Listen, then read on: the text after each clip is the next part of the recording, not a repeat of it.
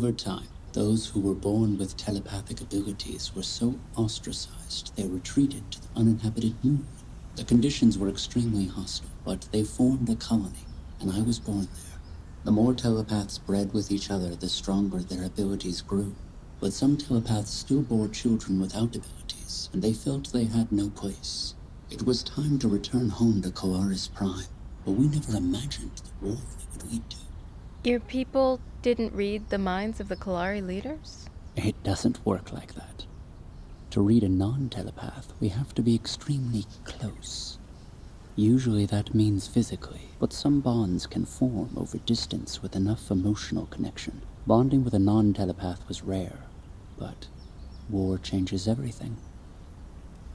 So what would they think of us? We expected to reintegrate into Kohari society with non-telepaths. They might be more shocked by your appearance than your lack of telepathic abilities. Not a lot of Kalari human dating? If we married, I believe we would be the first such pairing.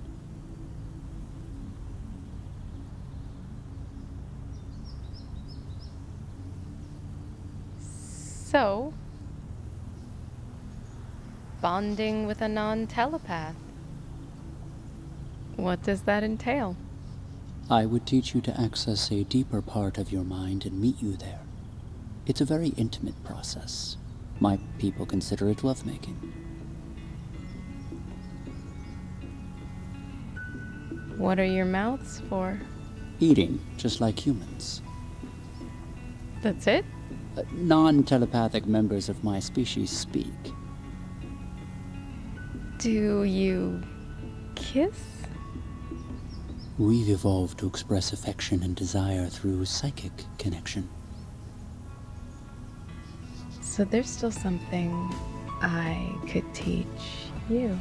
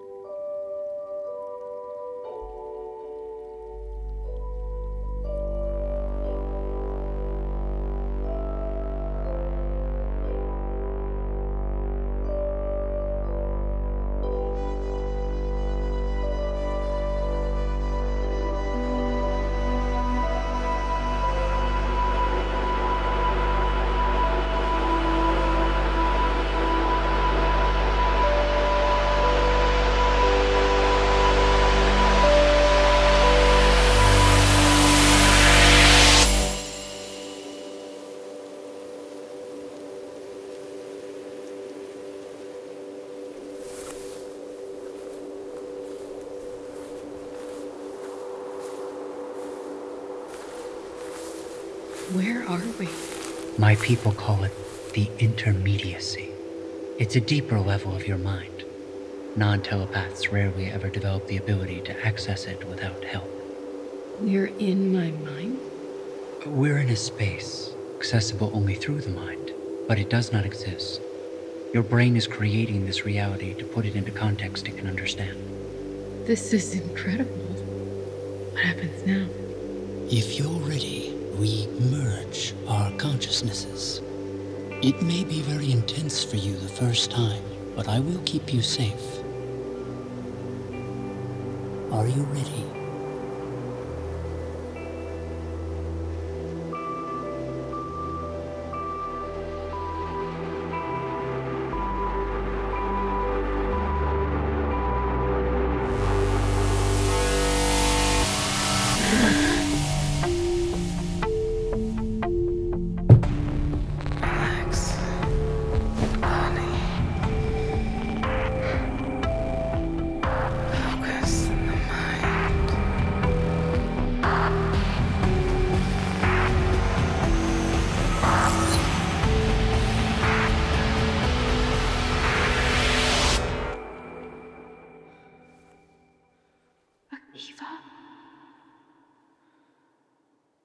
Are you out there?